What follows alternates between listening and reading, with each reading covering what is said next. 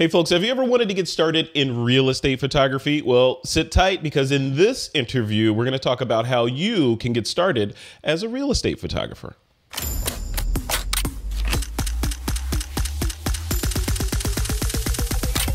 This is TWiP. All right, folks. So one of the kind of unknown parts of commercial photography or photography where you actually generate revenue is real estate photography. Rich Baum is a real estate photographer based in the Sacramento area. He does this every single day. He is a professional at it and has made some stunning images that you probably would want made of your house. Rich has graciously donated his time today on this rainy Sacramento day to sit down and give us some, one or two, maybe three really concise tips on how you can get started in real estate photography and actually maybe make a buck or two at it. Rich, welcome to the show, man. How's it going? Well, thanks, Frederick. I'm a big fan of yours. Been watching or listening to your podcast for years. And I appreciate you having me on. You're welcome. You're welcome. Oh, so you're the one that's been listening. Okay, I understand. Well, there's three of us. There's three. That's why I get three hits. You watch on your phone, your computer, and then I usually do it twice though. So I try and help. I'm a helper. I love it. Well, thank you for coming on, man. This is good. So before we dive in, I'm really excited about this because honestly, I considered doing this type of photography, but have always shied away from it because of the reasons I'm going to draw out of your brain during this conversation. Basically, these questions. So. Yeah, a little bit. We'll extract them surgically from your brain.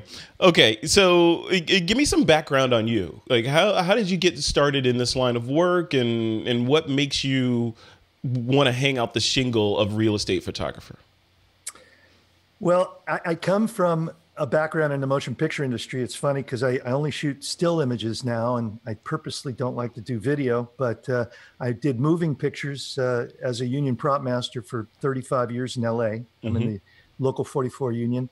And I eventually moved up, met my wife, and moved up to Northern California. And I was commuting back and forth for a couple of years. And when my kids started growing up, I said, I can't do this anymore. So I had to find a revenue source, and I tried a bunch of things and nothing was really sticking or nothing I enjoyed.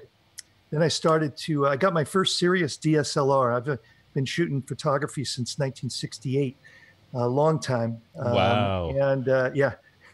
All over the world. And I got my first DSLR. I think it was a Nikon D80. And I started shooting, and then I started posting to Facebook and places, and people replied with, "Your photos are amazing." Yeah. Well, don't ever listen when people said they were amazing because they really were probably crappy. But I started really getting into it, and I wanted to make a living. So I wanted to transition into it. So I started shooting everything I could shoot, learning everything about photography. I was shooting weddings. I was shooting professional sports, running races, portraits, seniors, you name it. And then I started always loved shooting buildings, and always loved shooting architecture around the world, and working on movies in India. I did just photography forever. That's and great. Long story short, it's the one thing that kind of stuck. And the best part about it is I don't work weekends if I don't want to. I love all my clients. I'm really lucky. I don't have any terrible realtors that I have to fire, although I fire one a year if I have to. Yeah. But I really have found that the real estate photography and rolling over into design photography, interiors photography, architectural, and I use that lightly because that's its own genre. Yeah. But the real estate has gone really well, and I now I specialize in twilight photography for real estate. I do lighting. I use lighting, so I do kind of high-end real estate photography, and it's just been great. So it's been a wonderful revenue income resource. But it really is just I love the genre. I love it's very challenging. People ask me, well, it's just a house, it's just a kitchen, and I said, Right. well, you try and light that kitchen, and Right. they don't know what they don't know, as I always say. Yeah. So when people learn, they realize, people, especially people like you, extremely talented photographers that try it, usually many times have less than desirable results. Yeah. And that's when they start seeking out help, and then they get on the long road. So I think there's a nutshell. you hit it right on the head, right? Because a lot of people think, yeah, well, I don't know. I'm not going to say a lot of people, but I would say, the uninformed part of our masses may lump real estate photography in with architectural photography, like you said, when these are two completely different disciplines, two completely different beasts. Can you just quickly go into what are the differences? Like, what are the main nuances between architectural photography and real estate photography? There's so many differences, and they're very similar in some ways, but very different in other ways. A lot of the differences are the amount of time I'll spend on an architectural shoot, or let's just call it more design or interiors photography for builders, for designers, for products, for things like that. I will spend usually about 4 times the amount of time photographing a design shoot, and then I will also spend 4 or more times the amount of time editing. So a lot Oh, more wow. time is put into it, and the returns on that time are not really equal to the amount of time put in. I'm going to get a better product, but it's not going to be unbelievably better. But I will also choose the special times of day to do really important shoots, design Hmm. shoots. Hmm. Whereas real estate, I've had to learn to make it work every single day at any time of day. That's why I use lighting. Personally, I teach lighting. Hmm. But like today, I have to do a twilight shoot and a big house, and it's pouring rain. So I'll let you know how that one turns out. But I've got to make that happen. So I will figure it out. But the two are very different as far as pricing. Uh, Pricing is one of the most difficult things to even get into in this type of photography. Much more for me, much more difficult than weddings or sports, because Yeah. those are more cut and dry. And that's what I Um, want to. That's what I want to get into, Rich. So the pricing aspect of it, there's really three main. I mean, I know I'm oversimplifying this, but for me there's like three main things that are question mark variables in my head on real estate photography. One is, what gear do you shoot with? Like, what do you need a tilt shift lens? Do you need a large format camera, a medium format, or can you do it with your phone or micro four thirds? Secondly is, where do you find these clients? Like you mentioned earlier that realtors, are your clients are realtors, but that was an epiphany moment in my head. I'm like, oh yeah, of course, realtors. I would think that you'd go to the homeowner, and then the homeowner would hire you, but realtors, of course, they're the ones who have all the listings, right? And then thirdly is pricing. Like you just alluded to, pricing is the scary nugget. Like, what do you choose for? What do you charge for this? And is it based on your time and how much time you've spent doing this? Is it by the hour? Is it by the house? Is it by the number of rooms? Is it square footage? All these questions. So let's start with the first one, the gear question. When you go out, what do you shoot with, and what do you recommend people that you teach in your workshops that they shoot with when they attempt this kind of photography? Well, you made some really good points there, and it's all really important. And absolutely, the pricing to me is the hardest. That's why I don't do a lot of pricing on my YouTube channel, or when I'm teaching, but I do have to do some. So I've tried to come up with some ideas. But as far as gear, this is one thing about this genre, is you don't need high ISO abilities. You don't need fantastic focus. You can get by with my main real estate photography camera for day-to-day real estate is going to be my Sony A6000, which I think I got open box from Best Buy for about $350. Oh wow. It's a Okay. crop sensor camera, Yeah. and the lens I use, the lens of choice, is a Samyang 12 millimeter, and that is about $275. Oh wow. That's Okay. why you don't need to have that. Now, this works great because I'm shooting generally nothing higher than ISO 400, and I am manually focusing. That Samyang lens is same as a Rokinon. It's manually focusing, but I prefer manually focusing because I want to make sure it's always right. And sometimes when you're autofocusing, you'll bracket and you'll get a wrong focus. So that won't fly. The other cameras I use, though, for all of my real estate and architectural and design photography is a Nikon D750, and I have a various lenses that I use. I could use anywhere from a 70 to 200 for detail shots, but my main bread and butter lens, when I used the zoom lens for my Nikon, was my 16 to 35 f4, which is a nice all-around lens. It's a great lens. I've taken around the world shooting everything with it, and it's great. But now I've kind of gotten into doing tilt shift lenses. I have a 19 millimeter Nikon and a 24 millimeter Nikon. I can also put those on my crop sensor body with a Metabones speed booster adapter, which negates the crop factor, which is all technical. But bottom line is, for real estate photography, you do not need to have a very expensive camera and lens. You do not need to have a tilt shift lens by any means. I can even do a thing called a fake tilt shift, which you can find a tutorial on my YouTube channel. But they sure help. Tilt shifts are great tools when you learn what they're all about. I recommend, if you're thinking about it, just go rent one. It's well worth it, because my Nikon was like $3,500, which is pretty expensive for a prime lens. But so can you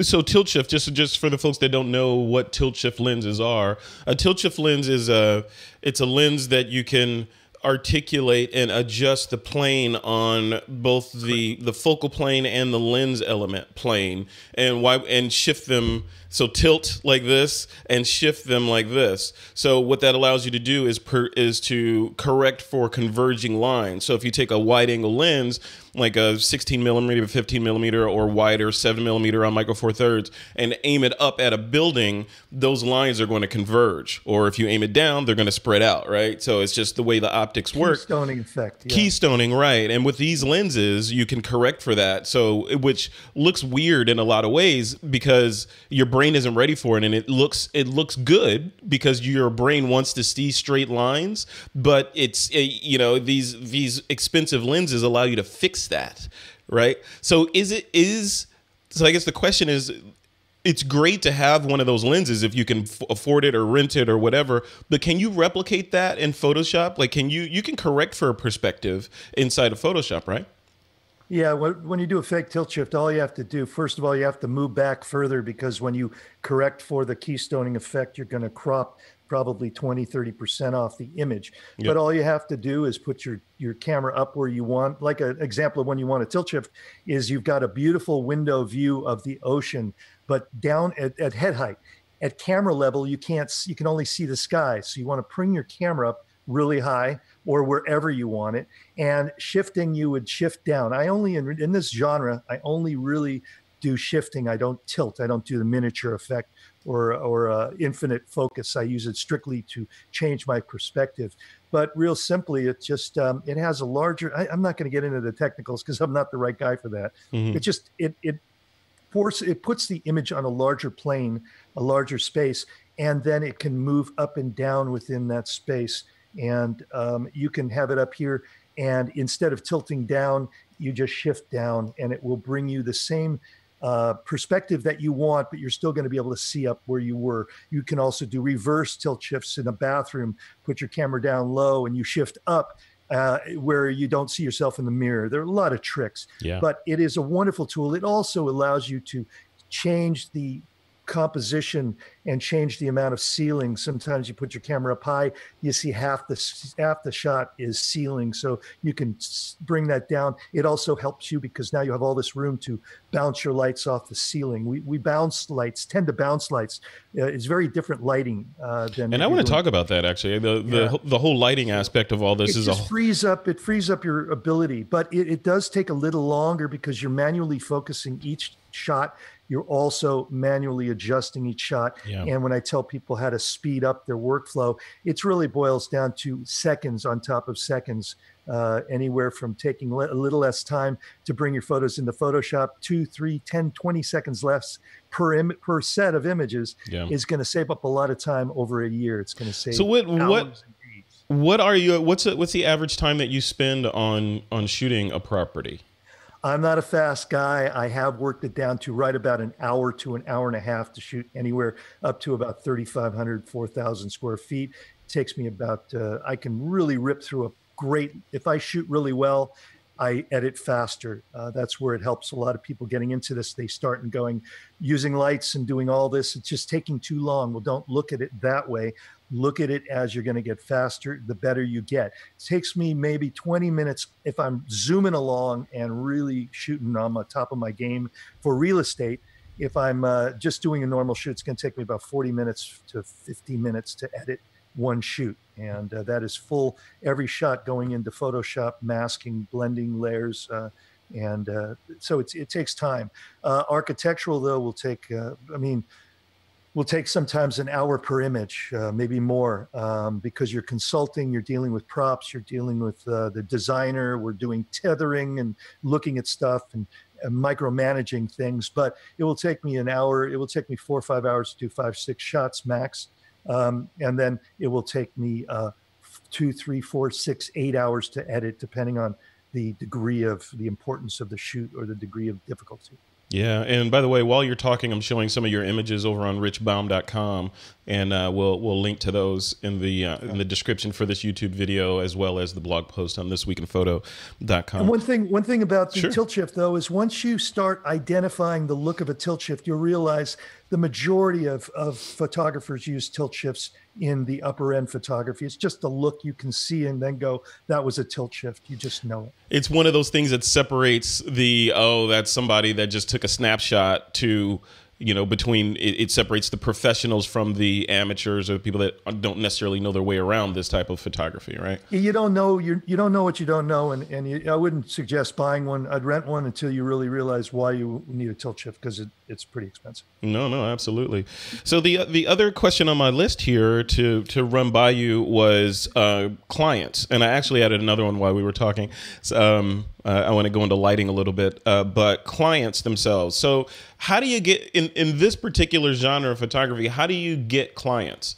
Like, do you just go to real estate agents and go knock on doors? Do you get a list from your area and blast emails out and say, hey, I'm available? Yeah. How do you get people to hire you to do this kind of photography? I was hoping you could tell me. You do This Week in Photo and tell them. Really, I got to just say, though, it's when people ask me, what is the pricing? What is this? What is that? It's really hard for me to answer, because every market differs. It depends where you live. It's just so many things. Depends upon how good is your photography. It depends upon what you offer. You can go, when you're starting out, though, the best thing to do is you got to get a resume. You've got to get a portfolio. So you can't get a portfolio until you have experience, and you can't get experience until you have a portfolio. It's one of those catch-22s. But what I'd suggest is just go start shooting. You have a friend that's got a beautiful house. Ask them if you can come in and photograph their living room. You're going to get a product. You're not going to get money, but you're going to get a product, and you're going to get experience. Mm-hmm. Then you go over and you see a new housing development coming up down your street.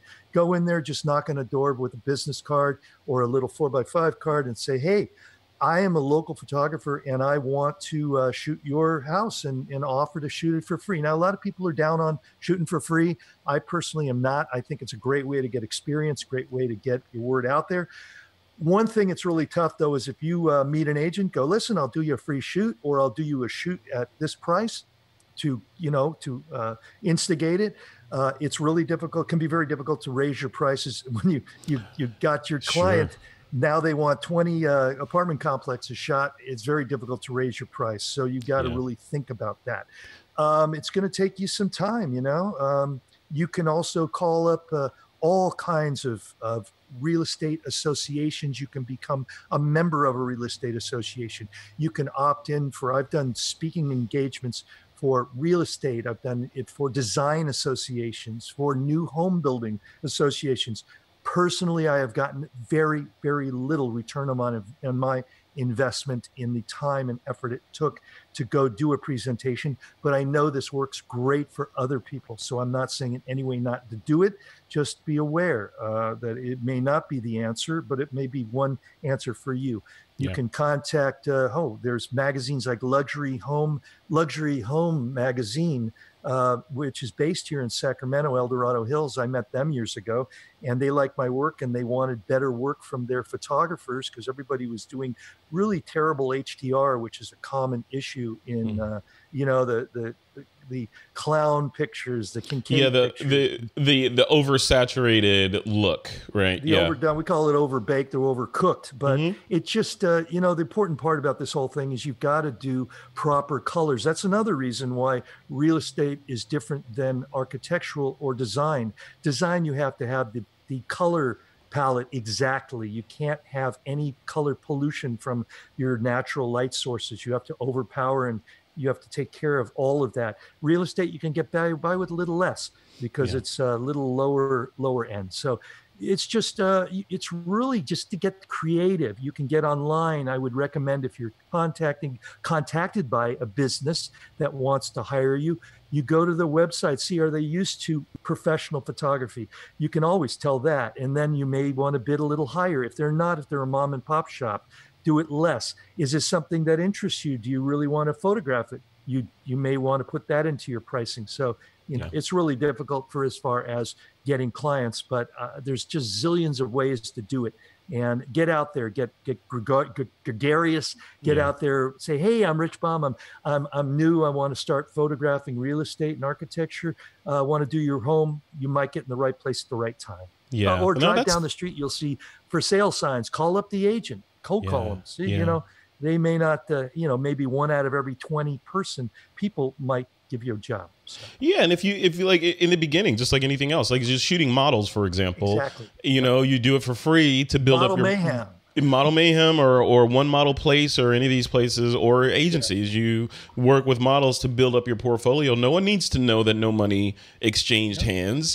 Now you have a list of people that wanted your work, right? And probably the same for real estate photography, right? What about aerial stuff? Make sure that all your verticals are straight. Make sure you've learned a little bit about the rules. Yeah. Unlike wedding, unlike almost any other genre, there are more rules to this type of photography than any other. There's much less room for creative interpretation. It's really cut and dry. It ain't like a wedding where I will shoot one this way, and one this way.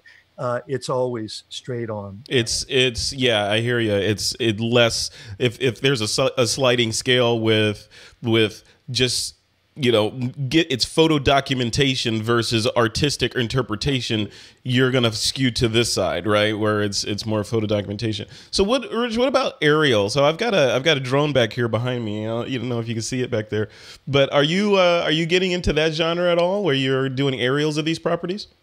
Well, I was in the aerials for years. I started 6 years ago with a P1 Phantom 1 and by DJI.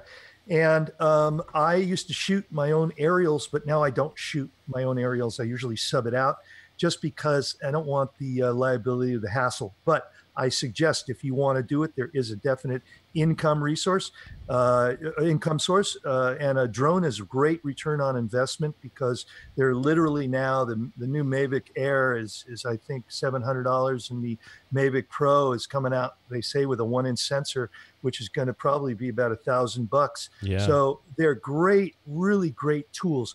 You do have to have a operator certificate 107. I don't know if it's called a certificate or an exemption now, but it's very easy to get. Yeah, I think it's online, right? Yeah, What's it's all online. You can get the whole thing online, right? You can learn online, but I think you've got to go down to testing centers. You're talking about So if I think what I'm getting confused with is if it's just an operator's license and you're just a hobbyist, you can register it and fly wherever you want. But if you want to charge money, then you got to do what you're talking about, right? Yeah. Yeah. And I am by no means advocating any part of drones. I would say if you do it, though, take it with reverence, because I've had a few flyaways over the years, Oh, and really? they're Wow. not perfect. Yeah, and it can be a very very tricky. So just don't go out there and fly one. And if you're gonna charge any money at all, be sure that you go You get know your what you're doing. 107, I and it's would just the right thing to do.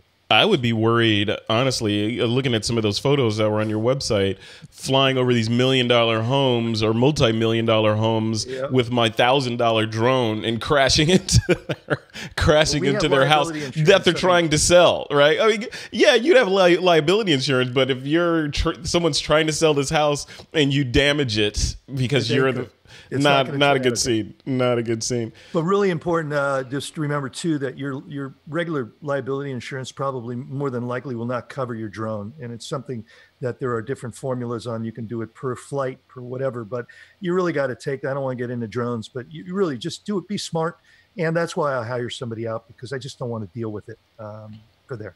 But I do Yeah. use a thing called a painter's pole, a 16-foot pole. So I Hmm. get elevated photography, which Oh, really cool. helps in many situations, and is actually the right tool for the job for me in many situations. Love it, love it. Okay, so the last question that I want to ask you is about lighting. I mentioned that before, and that's the how do you light these things? I mean, yeah, obviously you're you're lighting a giant building. You're not going to go out at night, I would assume. Maybe twilight. You're a twilight photographer, right? So can you take me through that process? Because I know a lot of I speak to some real estate photographers, and they do the whole painting with light thing where they're popping a flash on the individual bushes, and then they'll light the interior to get that nice glow through the windows, and then they'll do another exposure for the exterior, and then bring all these into Photoshop and meticulously blend them in together. Not HDR, but manually masking and Yeah. bringing in different elements. Selective. Yeah, Selective, selective. yeah. So what's your process? Well, I've got into teaching lighting and real estate photography in general, but I really emphasize lighting. And the main thing with lighting is I used to do HDR. I used to actually, with your buddy Tim Engel, we did HDR workshops, and we're teaching people not real estate, but just more fine art. And I started doing the real estate, and I started doing the HDR with Photomatics, but I found that I couldn't control the lights, and it was too hard for me to try and fix colors and fix things. Hmm. HDR is very difficult to do really, really well. So there are only a few people I know that really do it in a great way. Hmm. So I learned to use lighting, and the bottom line is you basically want to overpower your ambient. So you are controlling the light. You want to be in control of everything. But the way I tend to teach it is I have ambient exposures. I'll do a bracket of ambience. So I have the ambient I want to use. I will do a flash image or two to give it the sharpness, the crispness. It's what I want. And then I might do a thing called a window pull, or something we do is called window pull in darken mode. And I have YouTube videos for all of these, and I have a great following. I've got over 10,000 subscribers now, and people, it's a very specific genre, but these people are extremely passionate, and everybody is grasping at how to learn this stuff. So we take lights, and now we've gotten away from single speed lights. We're kind of all moving into the larger lights from the company Godox, which is actually the same as Flashpoint, which is the same as Cheetah, Neewer. They're all Chinese lights that are rebranded, but I use Flashpoint from Adorama. I Hmm. use the speed lights.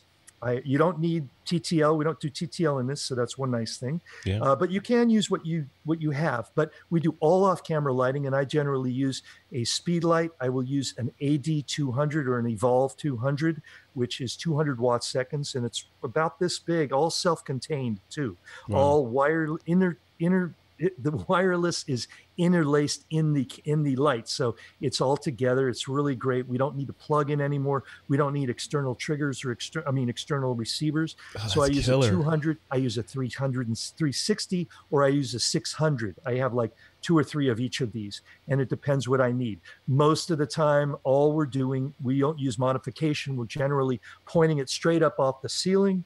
Then I am using all these images to bring it into Lightroom to fix as I want, and then bring them into Photoshop to mask in the attributes of each shot. I will use the flash shot and then mask in the attributes of the ambient to bring back the shadows, bring back the life back into the photo, which might look too flashy.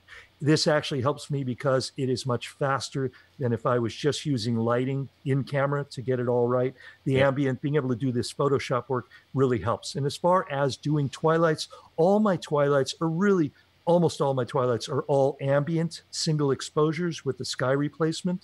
Once you learn to do a sky replacement, you don't have to worry about the sky not looking perfect for your shoot. You just put in a sky. Then I also, there is what you could do is the light painting, as you had mentioned. A lot of people do it's been associated with the Mike Kelly effect, which he's a great photographer doing pops of light. You can do up to 30, 60, 100 layers. I love that. Each layer you're going to mask in. So as you can see, it gets quite time consuming. Yeah. But using the lights as opposed to just masking an ambient will give a better look, but it takes much more time and expertise to do. So I found it better in my life. I used to do light painting, but it didn't make a big enough difference for me. Yeah. So I just do it all depends on what the individual photographer is comfortable doing and what they want to do and what the client, what the project dictates. And what the project dictates, yeah. And I'm pulling up your YouTube site, your YouTube channel right now. Tell me a little bit about this. What's on your YouTube channel, and what can people expect if they go over there? And by the way, you were just talking. I just went and Googled Rich Baum YouTube, and boom, it came up as the first result. Yeah.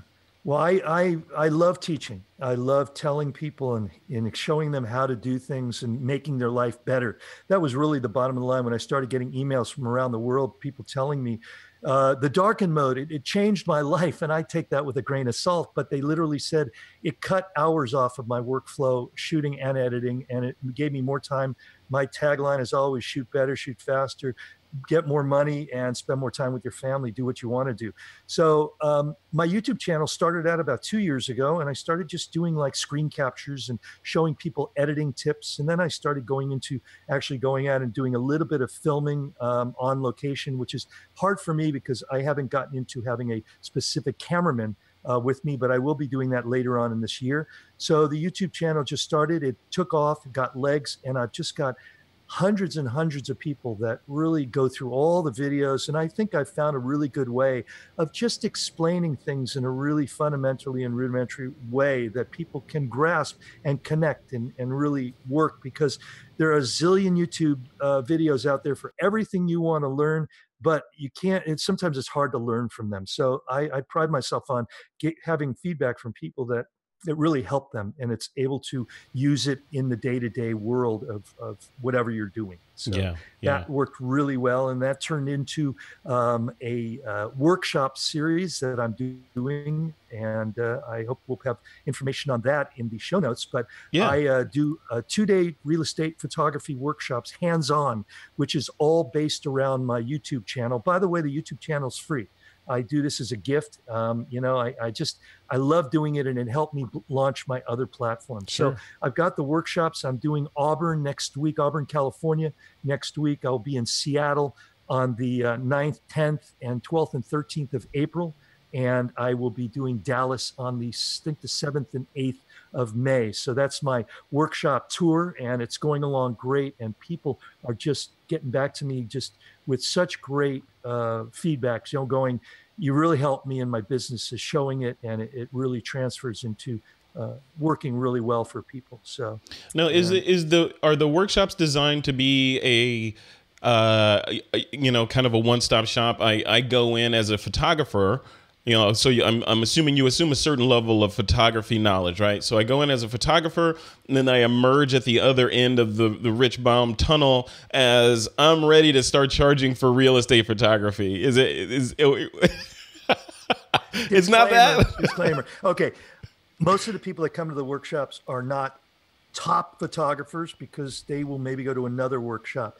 My workshops are geared for people, but not geared for people that are just starting hopefully they've had a little bit of experience with real estate, they've done HDR, and that they've had a little bit of experience with the lighting. I require everyone to have at least one off-camera light and know how it works and to use it. I then take you by the hand and I will help you. And my workshops are limited to 10 people, so they're very small and intimate. 2 days of shooting and editing, and I will show you what to do with those lights and how to edit them with the lights, but then you go off on your own. But it really is a great kick in the rear to get you going and committing to using lights and really committing to this whole thing. And the feedback has just been tremendous, and people are just doing really well off the workshops. I love that. I love that. And the last thing I enjoy more. The last thing I want to talk about is you have a podcast as well, right? Yeah. So welcome to the podcasting world. I'm not giving you a run for your, no, not at all. hey, there's room in the water for everyone. It's a big pool, so come on. So tell me about the podcast. What do you cover? Is it similar to the YouTube channel, or do you go in a different direction there? Well, it's all real estate. Although, no, it's not real estate. It's called Shooting Spaces, a real estate photography podcast. But that second part might change eventually to architectural. It's just Shooting Spaces. And we came up with that with a guy in New York. His name's Brian Berkowitz, and Brian's a photographer. He's a really top photographer he lives in Long Island, but he shoots in Manhattan. And he contacted me to be an interviewee. And we started talking, and we decided, hey, let's do an East Coast, West Coast podcast for real estate photography. And the great thing is there used to be a real estate photography podcast for years. That went down a few years ago. So there was no options for anybody to do, we like to listen to it while we're either shooting or driving to and from a shoot. Right. So it is a really great opportunity. And we talk about tips and tricks. We talk about, we interview the best in the business. We've had people that are the top in search engine SEO, search engine optimization. We've interviewed the top of the photographers. We've interviewed Larry Lorman, who started photography for real estate. And we're doing just great ideas of people that are really influential in helping people to see things differently. And it is all somewhat related, though, to shooting buildings, shooting interiors, real estate, or architecture. So we've got about 9, I think, podcasts out there. We're doing we even have a feature where you can record a question on our website, shootingspacespodcast.com. And you can go there, record your question, and we will answer it on the air. So really cool. Really excited about that whole podcasting thing. And it may go on to an online store, and we don't know where it's going, but it sure is fun. And it is really wonderful because we love helping people. Yeah, I have the page up right now for Shooting Spaces, and looks like you got about 10 episodes in there, and we released one today. Yeah, and you got a lot of 5-star reviews going on in there. So yeah, congratulations, man. That's fantastic. Yeah. Are those all you're reviewing? We're not above bribery. Okay. There you go.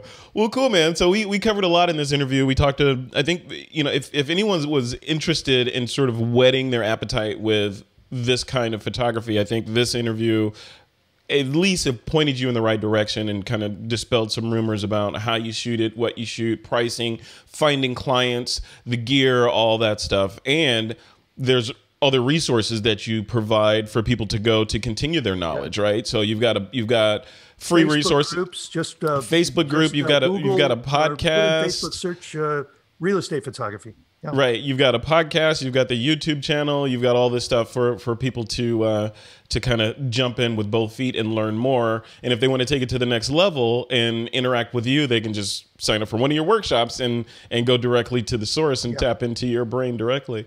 So if people were to go to one place after this interview and to continue learning more from you, where would you suggest they go?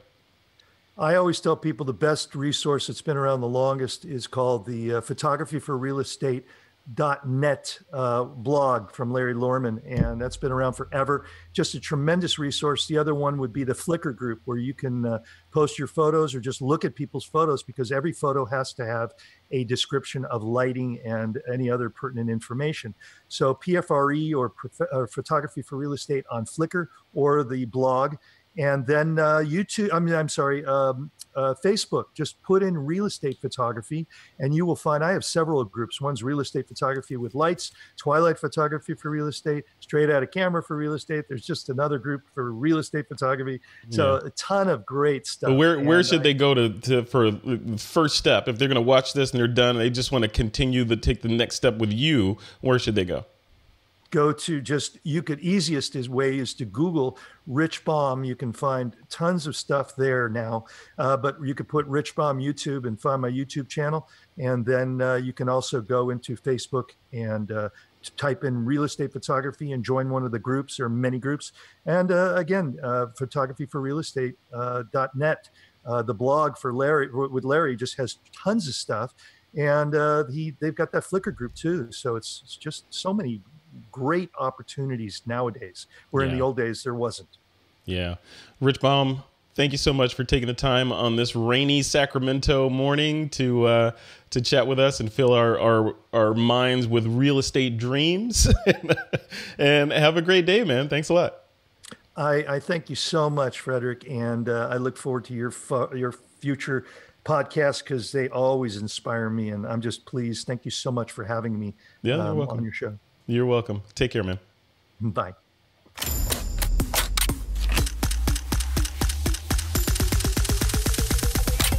This is TWiP.